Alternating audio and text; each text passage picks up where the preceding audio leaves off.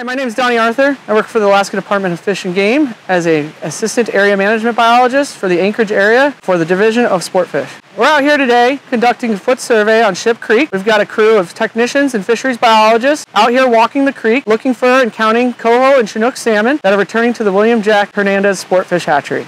The Chinook and coho salmon that are returning to Ship Creek were once spawned at William Jack Hernandez Sport Fish Hatchery and released as smolt. They have spent a few years out in the ocean and are returning back now so that we can spawn them and continue this process of enhancing our fishery here on Ship Creek.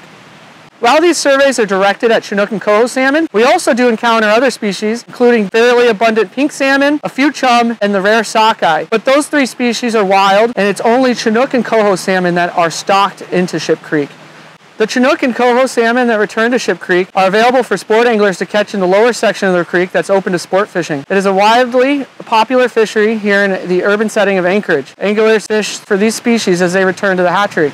We conduct these foot surveys to ensure that an adequate number of Chinook and coho salmon are returning so that we can have enough eggs to stock for future generations.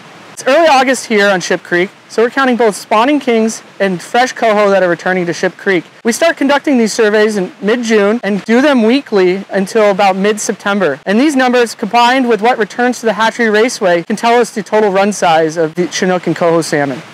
So once these fish do get up to the hatchery, they enter the raceway, and staff at the hatchery conduct egg takes, fertilize those eggs, raise them in the hatchery, and then either release them here as smolt on Ship Creek, or they support other terminal fisheries in the ocean, or even our stocked lakes here around Anchorage in the south central region.